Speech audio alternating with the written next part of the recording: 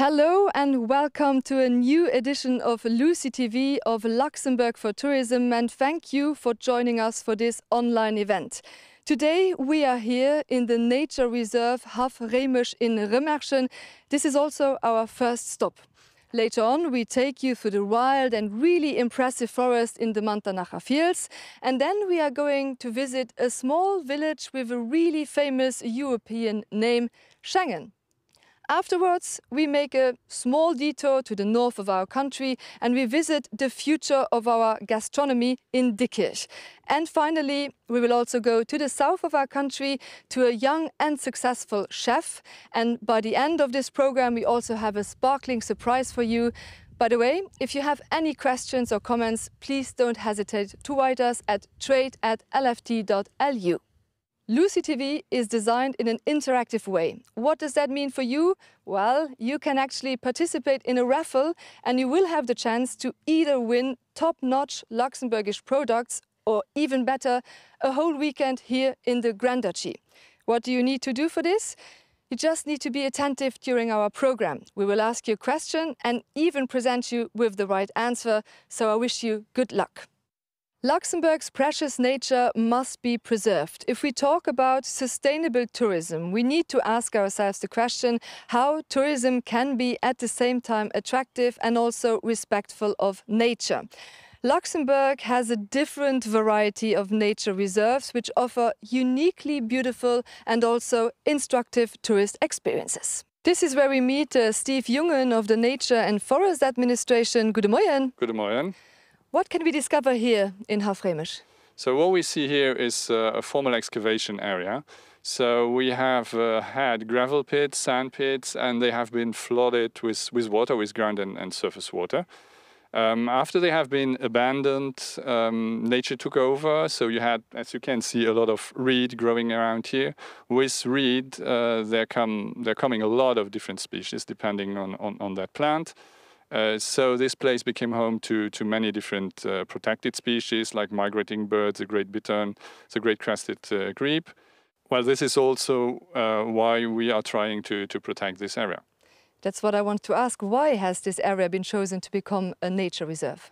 So it has been chosen because when the Moselle was channelized and when there had been a lot of construction works in the 19th century, we lost a lot of habitats like this. Habitats that we would naturally find around a river because you have a dynamism, you have high, low water, you have flooding areas.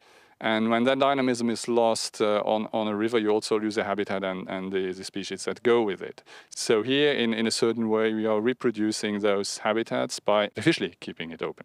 You're talking about the artificial component of it, but how do you maintain it actually? So the maintenance means really like cutting trees, mowing grass, and keeping it open to avoid that the natural succession of plants results in trees taking over. And if trees are taking over, you have a lot of shade on the ground and you will lose the reed and all the species that come with it. Do you have any specific recommendations for visitors? Yes, of course. I mean, you can get very close here. So we invite all nature lovers to come here, but we also invite them to respect some rules, which are please stay on the tracks, avoid too much noise. Avoid any kind of littering, and dogs should be on the leash and not being let in the water. Thank you, Steve Jungen. And actually, there are many beautiful natural reserves in this country which you can visit, which you can discover. There is one here in the Moselle region which I would suggest on a beautiful sunny day like this one. You can take a hike through a cool, shady forest along very beautiful rocks. We are talking, of course, about the Manternach fields.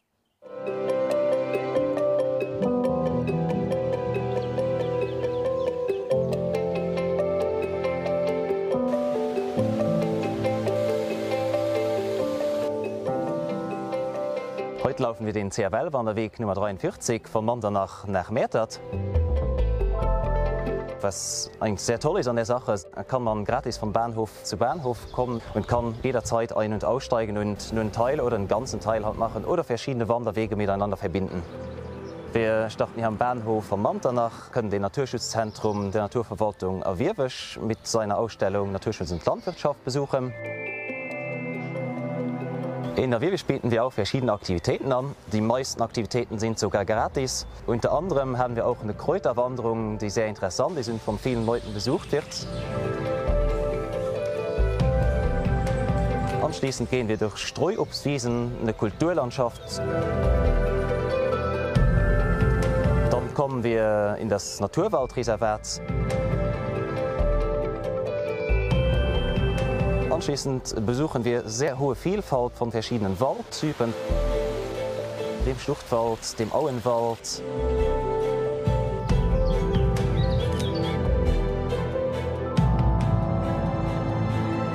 Orchideenwälder, Eichenhainbuchenwälder, wobei der Schluchtwald der bekannteste und größte aus ganz Luxemburg ist mit 57 Hektar.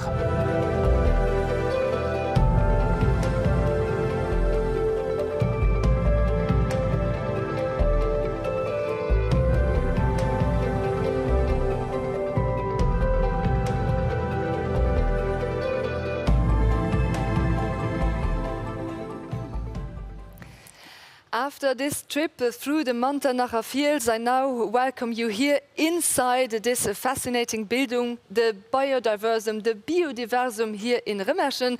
And as you see, I am not alone. I welcome this morning's experts, Nathalie Neiers from the Regional Tourist Office Moselle, Martine Kneip from the European Center in Schengen, and Bibi Wintersdorf, a foodie and a culinary expert.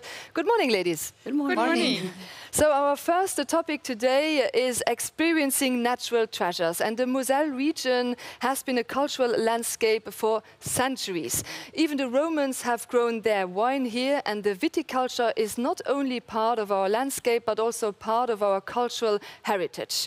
And now we've just visited the Manternach fields. Nathalie, if you had to choose one spot and one activity in the Moselle region, which one would it be? I think we saw it already on the video. We have a lot of hiking trails here in the region, but we have three special ones which have a quality label. And there is one I especially recommend after Manternach and Schengen, of course. That is the one in Anne. It's a nature and wine path. It's a 9.5 kilometers long trail where you can be with families, but also for more seasoned hikers. So it's up to you. And you can have stunning viewpoints in the vineyards. You can have spots for relaxation. You can visit the charming village of Anne as well, meet the winemakers in this charming village. And there is also a very nice forest where, depending on the season, you can have some wild orchids, which is very particular to this trail. And as I mentioned, we have a lot of trails, so we have several pocket guides, which includes and explains you where you can hike all over the region. But Nathalie, let's be honest, not everybody is really into hiking. By which other means can you explore the Moselle region? Yeah, that's true. You can also cycle along the Moselle River, of course, or in the vineyards. So we offer you a special service here when you don't want to bring your own bike. We have a rental service. It's called Rent a Bike. So they have traditional bikes, e-bikes. They also have bikes for children. And you can make a tour with it. And of course, we also have a guided tour. So if you don't want to explore the region by your own, you can have knowledge with the guide and have this culture and traditions in this tour. Okay, let's say you are not at all into sports. You also offer specific wine tours for wine lovers, right? Yes, exactly. For wine lovers, we have also specific tours. It's all about wine tasting, knowing about how to proceed to produce the wines. And it's more for the leisure and leisure public, and not so for wine specialists. It's more for the one who wants to experience and to know the Luxembourgish wines and créments. So I hear that sounds like a really interesting experience to have. Martina, if you had to pick one activity and one spot here in Luxembourg, which one would you choose? Well, I think I would stay here. Okay. Well, we're surrounded here by nature, what we've seen already in the film. And, well, it's really surprising that Luxembourg has so many nature reserves. Also here in this area, there's not only this one, there are more to it. And talking about activity, I would also go for the Dream Loop, but there's also one in Schengen, which is called Schengen Without Borders. So this is what Schengen is all about. So you start in Luxembourg, you do your round in France, and you have beautiful views to Germany. So I hear you are also into hiking as well. Okay. Well, Bibi, what about you? If you had to choose one activity from your heart or one spot, where would it take you? Well, I'm really lucky to live on the border of the so-called little Switzerland, the Müllertal. So I have the chance to go walking with my dog every day almost in the forest, and that would of course be my spot of choice. But then I also love to go to the Moselle, and usually in combination with a wine tasting. More up in the north of the country, I really loved Clairvaux, because you can also do very nice hiking tours there. You can eat very well, like everywhere in Luxembourg. And there's most of all the very famous exhibition at the Clairvaux Castle, the Family of Man, that you can see not only once, but I think I go to see it every second year at least. Yeah, it's a very nice exhibition. It's absolutely worth visiting, in combination again with hiking, with nature, with fine food. And then, of course, Luxembourg City is also worth mentioning, because it's such a green city. So if you love nature, you can even visit the capital of our country and still be in nature. There's this green valley that splits it almost in half, and yeah, that's really a nice, a lot of nature everywhere. Yeah, and actually, since you mentioned it, Luxembourg City has even been recently awarded as one of the greenest cities in the world as well. I'm sure that you are already waiting eagerly for our raffle. So here's the question that you need to answer if you want to win one of our beautiful prizes. So, what is the name of the ship on which the agreement on freedom of travel in Europe was signed? Is it the answer number A, MS Princess Marie Astrid? Is it MS Grande Duchesse Charlotte? Or is it MS Princess Alexandra?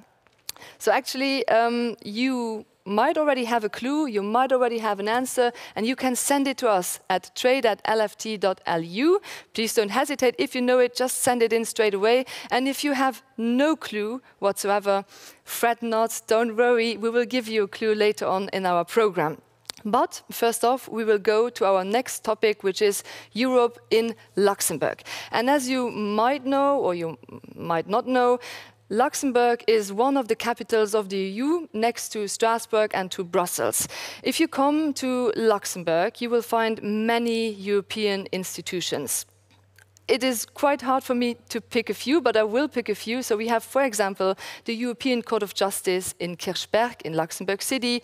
We have the birthplace of the founding member or founder of the European Union, that is Robert Schuman, and his birthplace is in Clausen. And we also have, for example, the European Center in Schengen, and Martina is already smiling at me. She likes me to make some advertisement for this beautiful place, which you should visit if you come around. But if you make your way around Luxembourg, you will find out quite quickly that we are really a multicultural melting pot, really. There are 170 nations living peacefully side by side. We have a proportion of foreigners which is way over 50%, one of the highest in the EU. And all of this is, it's basically symbolizing the Luxembourgish way of life, the Luxembourgish spirit. It is European. And if you come to our country, you will see that we are a very open-minded, a very cosmopolitan society, and one person who is at the same time really attached to his home country, Luxembourg, and also to his cosmopolitan ways, is the architect François Valentiny.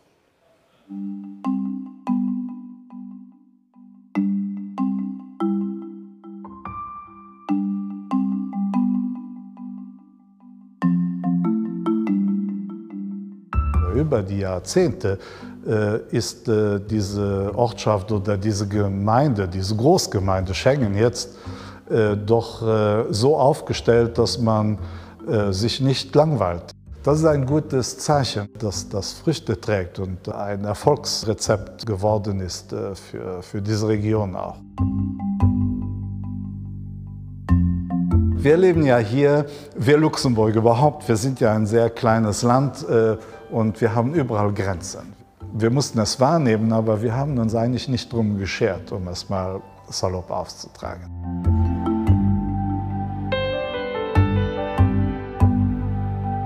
Das ist etwas, was unserem Pragmatismus sehr nahe kommt, dass man dass es Winzerfamilien gibt, die eben in Deutschland, in Frankreich, in Luxemburg Weinberge haben und das Feld gehört bestellt und da ist eine Grenze nicht opportun. Wir sehen das eher pragmatisch, sagen wir mal so, ideologisch sehen wir das auf keinen Fall.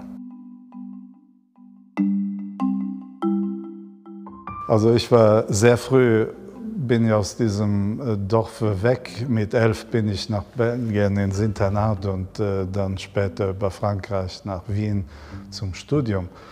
Und meine Verbindung zu diesem Land, zu diesem Ort ist trotzdem sehr intensiv, weil die Weinkultur und diese Landschaft, die Mosel, die Menschen, die hier arbeiten. Mein Vater war Tischler, unser Nachbar war Schmied. Es hat von allen Handwerksleuten immer etwas zu sehen und zu lernen gegeben. Und das hat mich geprägt und irgendwie sucht man das sein Leben lang, auch wenn man in große Städte kommt. Wenn ich in Wien bin oder wenn ich nach Shanghai komme, suche ich mir diese Orte aus, wo ich sehe, wo Menschen noch was mit ihren Händen tun und wie sie ihre Umgebung gestalten. Wir haben erst so richtig hier in den 90er Jahren angefangen mit Bauen und haben dann die Schulen, die Jugendherberge gemacht, dann dieses Museum Biodiversum.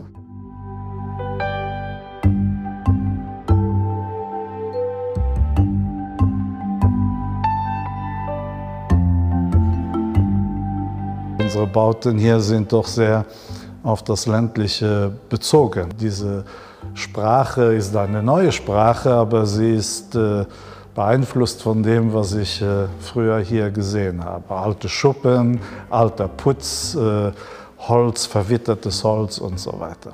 Alle diese synthetischen Stoffe, die wir verwenden, haben an sich keine Tiefe und damit keine Seele.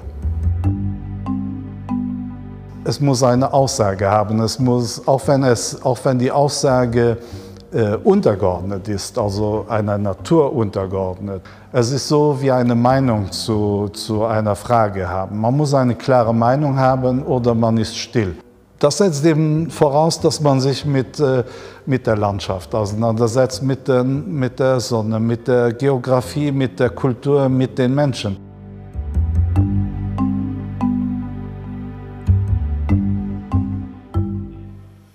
Yeah, we saw all these beautiful pictures here from the Moselle region. Martina, what does Europe actually mean for Luxembourg and Luxembourg for Europe, especially in Schengen? Well, I think one does not go without the other, so it's really working very strongly together. Well, if you talk about Schengen, of course, you talk about open borders. Well, Schengen is only a little village, which is also quite extraordinary. We always say it's a little village with a very big name. So open borders is now part of our everyday life, and one of our mission is that we explain to people that this is something which is not normal, which is something we have to work on every day. And when people come to Schengen, well, they see, as we've seen in the film already, they see flags, they see sculptures, they see monuments and so on, and we try to give an experience. We try to show the spirit of Schengen, what we call it, the spirit of open borders and this milestone also in European integration. So when people come to Schengen, they find out about the region, they find out about the political part, of course, of the Schengen Agreement. And of course, they find out about our museum. And we are very, very happy to announce that in 2 years' time, we will have a new element of what is part of Schengen. It's the ship where the Schengen Agreement was signed in 1985, so it's 38 years ago. And the ship which was sold after the signature is coming back to where it belongs, we'd say. So it comes back to Schengen. So the MS Princess Marie Astrid will be in Schengen and be part of the museum at the time. This is wonderful. Actually, when you talk so much about these open-mindedness, I think that we all on this table here feel it really, this European, all of us. I mean, everyone who's been in contact with Luxembourg is usually very surprised that this country is really so open-minded and so, yeah, just forward-thinking in its way, because it's really strongly connected to Europe. Nathalie, what if you would have to pick like an idea of a European feeling in the Moselle region, what does it represent for you? I think for me personally, I'm living it every day because we work together. We're strongly with every project with French and German neighbors. So for us, it's an all-day business, and we're working together and we live it. Yeah. You live it and you feel it in your everyday life. I think, exactly. Bibi, you do too. What does Europe and Luxembourg mean for you in particular? I think there's hardly any country that is more representative of Europe than Luxembourg, and be it in the population. Personally, I'm married to an Italian who came to Luxembourg to work. So, and most of our friends, most of the families I know are mixed families like this, and it's so diverse and it's so thrilling. And of course, also the geographical position of Luxembourg, right in the center of Europe, strongly influenced our culture, our history, and then there's also the stability, the freedom of travel, and there again, Schengen is of course synonym. That makes it so appealing. It's really a lovely country to live in, and to have as a home base. I'm also traveling a lot. By the way, I'm also publishing a travel magazine in which we always keep a little spot for Luxembourg, even if we talk about a lot of international destinations. But our country is so beautiful that we always try to also have at least 1 or 2 articles about the country. And then when you travel and you come to passport control, and it's Schengen passports and other passports, that is such a good feeling, because yeah, that's where I'm from. Yeah, that's actually true, and many people are even surprised to find out they don't even know that Schengen is an actual place somewhere. Somewhere, so they're really surprised when they come into the app. They're like, oh, this is such a small village, actually, and yeah, exactly. It's such a big name. This that is really why we do things like this. Yeah, exactly, and that is why they should visit Schengen as well. Actually, Martina, do you have also like a more personal story that connects you with Europe and Luxembourg? Well, yes. Well, I have the Luxembourg story, like Bibi also said. Well, I'm of German origin, and I came to Luxembourg because I met my Luxembourgish husband, but not in Luxembourg, but in Greece. So I came back, which is nearly 40 years ago, so a long time, different times, really. And well, that's my story. But this is obviously the story of a lot of people living here. Yeah, there is a saying in German which says, alle Wege führen nach Rom, all the paths lead to Rome, but actually they all lead to Luxembourg, as we hear here, because many people have the same kind of connective stories. Europe is just one topic that we are talking about today. Another topic is Luxembourg as a culinary destination. Because in Luxembourg, people really love good food and excellent wine. The famous Moselle Crémant has already won many prizes in international competitions, and so have our wines.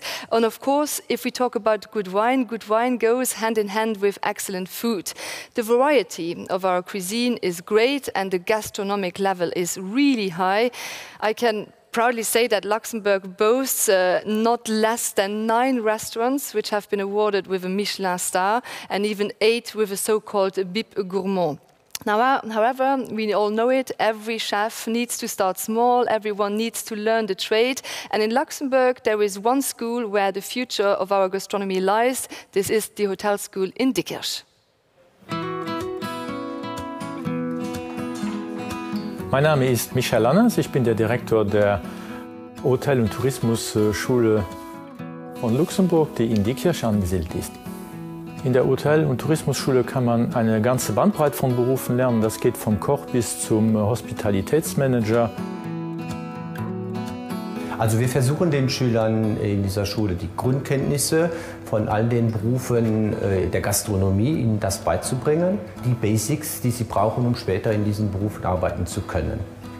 Wir haben verschiedene Kochateliers in unserer Schule, teilweise Metzgerei, wo Fleisch zerlegt wird, Gemüse gerüstet wird, dann Küchen, in denen entweder individuell oder in Teams gearbeitet wird.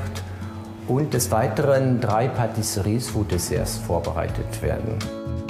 Wir haben auch in diesem Sinne ein Trainingsrestaurant, wo Kunden von außen sich verwöhnen lassen können, einerseits, aber wo die Schüler vor allem zeigen können, was sie gelernt haben. Ce qui me fascine à la cuisine, c'est que je peux travailler avec ce que j'aime bien, donc le manger, les aliments différents, que je peux laisser ma créativité dans les plats et que je peux faire plaisir aux gens qui vont manger. Mon rêve, c'est d'ouvrir un hôtel plus tard, gastronomique. Absolventen haben in der Regel ein sehr, sehr schönes berufliches Tätigkeitsfeld und wir sind auch sehr stolz, sehr viele Schüler in leitenden, führenden, wichtigen Positionen zu finden. Einer unserer ehemaligen Schülerinnen, die Caroline Esch, besitzt ein eigenes Restaurant in das Pavillon Eden Rose. Wir sind sehr stolz auf diese ehemalige Schülerin, die eigentlich zeigt, was man hier in dieser Schule im berufsbildenden Bereich als Köchin lernen kann. Je trouve que c'est une très belle école parce qu'il y a beaucoup de moyens pour former les jeunes. Ils ont des installations de meilleure qualité.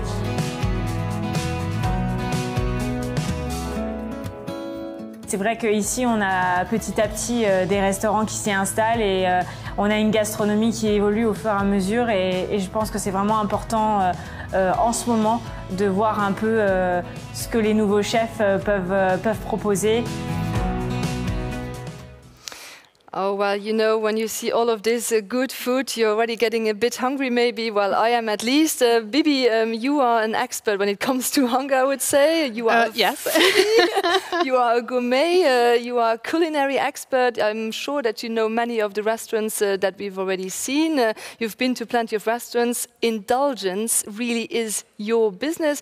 What is so special about Luxembourgish gastronomy? Well, in general, I love food already to start with. And then there's a reason why almost 10 years ago I started publishing the only food and lifestyle magazine in Luxembourg. It's called Kachen. Kachen means cooking in Luxembourgish. It's a food and lifestyle because I believe that it's important not only to talk about food, but also about the history of food and about everything that goes along with it, up to the fact that wine is also a strong factor in our local cuisine. And what I really love about the Luxembourgish cuisine, and I sort of got the knowledge about it from my grandmother, who was an excellent cook, not a chef, she was a good cook.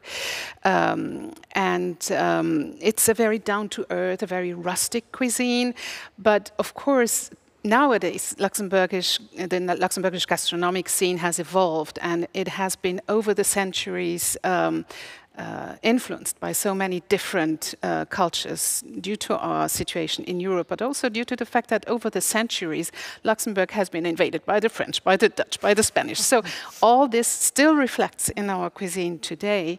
And so it's a rather rural, down-to-earth, slightly heavy, very nourishing cuisine that you can still find in restaurants. There are still many restaurants who really try to present that typical Luxembourgish cuisine, also mainly by using local ingredients. But then, of course, there's the gastronomic scene with the starred Michelin restaurants who are more influenced, I'd say, in a French way. But then we also saw in the video the Pavillon Eden Rose. This is a restaurant that is led by a young team of chefs, very young ones, who just got their Michelin star, and they prepare exclusively gluten-free dishes, which is more than just a trend. So this is, of course, the modern evolution. And yet, it's important to have both. So what we try in the magazine is to preserve the traditional recipes and really try to find them. Not everyone today eats Bohne Schlup all the time or Grand Prix Kischelcha. Grand Prix Kischelcha, yes, but there are other dishes that tend to get a little bit forgotten, even if they are still transmitted from one family, from one family member to the other, like my grandmother did with me. But then we also present, of course, the gastronomic scenes, the restaurants. You have already talked about how the kitchen is continuously evolving, but what keeps it interesting over the years? Well, I think the fact that, again, we have in the gastronomic scene, in the restaurant scene, we have a lot of people who come from abroad. We have a lot of French chefs and Belgian chefs, but then, of course, we also have some local chefs, Luxembourgers, who are very known, like, name, for example, Lea Linse, who was the first woman to win the Bocuse d'Or, and she just recently passed the scepter to her son, who is at least as talented as her. But then we have a two-star restaurant, Cyril Mollard, who's absolutely worth the visit. We have another very exceptional place in Bourg-Leinster with René Mathieu, who is the world's best plant-based restaurant. And just going out in the morning with him when he gathers his plants that he uses then to cook is an experience that you should try to live with him. It's quite an exceptional experience as well. Martina, do you maybe have like a favorite restaurant or maybe like an insider tip for us? Well, this is a very difficult question, I think. Sorry. Well, you mentioned so many of them, and they are all beautiful and very, and very many good. more. Yeah, that's it. So I would maybe grab a bottle of Crémant and a piece of local cheese, because there are so many regional products in Luxembourg. I would find a beautiful spot somewhere in the vineyards and enjoy the beautiful views. Well, very well how you answered that question. Though, very difficult question, as you pointed out, because there's just there's so many, such a variety of really good restaurants in Luxembourg. Natalie, if you had to pick a favorite dish, maybe a favorite Luxembourgish dish, which one would it be? I have to admit I'm much more in French cuisine, but yes, if you ask me for a Luxembourgish dish, I think knidelen would be a good plan.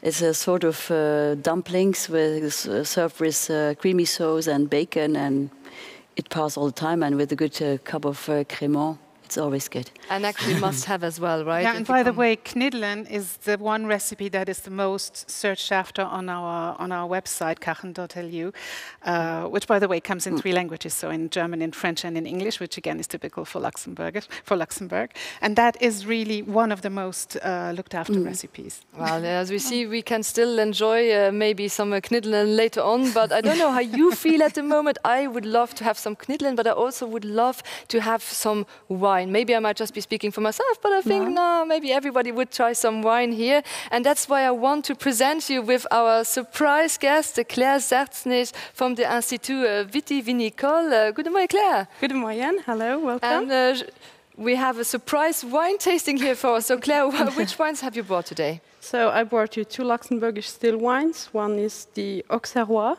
one is the Pinot Gris, and the famous Crémant you already talked about. Yeah, the one that has won many prizes here, many competitions. Well, I will help you, I think, opening, you know, of course, we should try some. But maybe you could already explain us a bit also the difference between, for example, a Pinot Gris and an Auxerrois. Why would you choose a Pinot Gris, for example? Yes, so both belong to the same family. They are from the Pinot family, like Pinot Blanc, Pinot Gris, but also Auxerrois and Chardonnay belong to the same variety family. And yeah, they are very typical for Luxembourg, or especially the Auxerrois. It's a typical Luxembourgish variety. You can find it also in the Alsace, for example, or in Germany, but mostly in Luxembourg. And it's a variety which has a mild acidity and also very well balanced sugar level. And that's the life effect. And that's also like the life effect. Actually, what I want to do now, I want to, you know, pop this bottle, because that's what we've been waiting for. So let's try this. And I try to get it like out. Oh, woo! Wow. We love that sound. Yeah, it's actually a very Luxembourgish sound, to be honest. One you will hear when you walk around the Moselle region. You will hear it everywhere all the time. So let's, I think, have a taste. Are you into Crémant? Yes. Yes? Of course. I love bubbles. So bubbles are great, yeah. Bubbles, okay. All right. I will give you the honors, because you are our surprise guest and surprising us with such a good wine. And do you have any preferences when it comes to, for example, Crémant? Thank you so much. I will just pass it on. Thank you. Nathalie, Crémant, Pinot Gris, Auxerrois. For me, I prefer the Pinot Gris. Oh, I yeah. think you can pair it with everything, and it's an easy-going wine. Martina, any favorites? You already talked about Crémant before, Yeah, so I like Crémant very much, but I would also go with the Auxerrois, because I think this is, for me, still it's a special wine. So the Pinot Gris, you would suggest to use a Pinot Gris when you are like barbecuing, or rather with some fish, meat, with anything? Pinot Gris is also a very expressive variety, so you have a lot of fruity aromas, mostly tropical fruits, and that marries very well to barbecue, salads, and also fish. Yes. What about when you go and you have like something a bit more exotic, like sushi? Which wine would you suggest? Could accompany? The Auxerrois is very popular too. Yes. All right. Well then, cheers, ladies, to Luxembourg and to Luxembourg wine.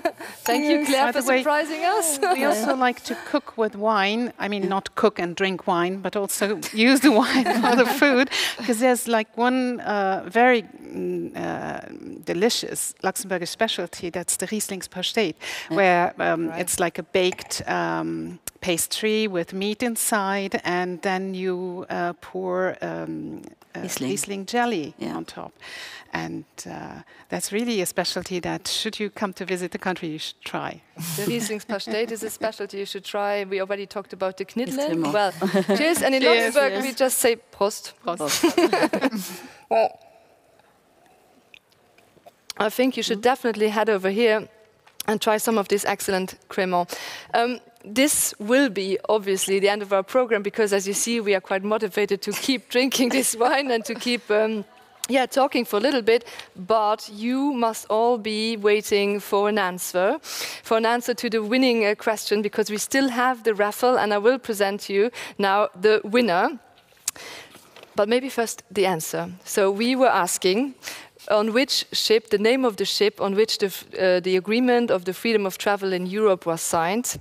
And it's the answer A, MS Princess Marie Astrid. Martina has pointed it out several times. You might have seen a little bit of a picture before floating through. And the winner is Marco Beentjes. Congratulations. I think we can send the congrats to the Netherlands for a weekend in Luxembourg for 2 people. And also congrats to Marjolein Sangers. You have won a wine package, and you can taste all of these wines that we have currently here.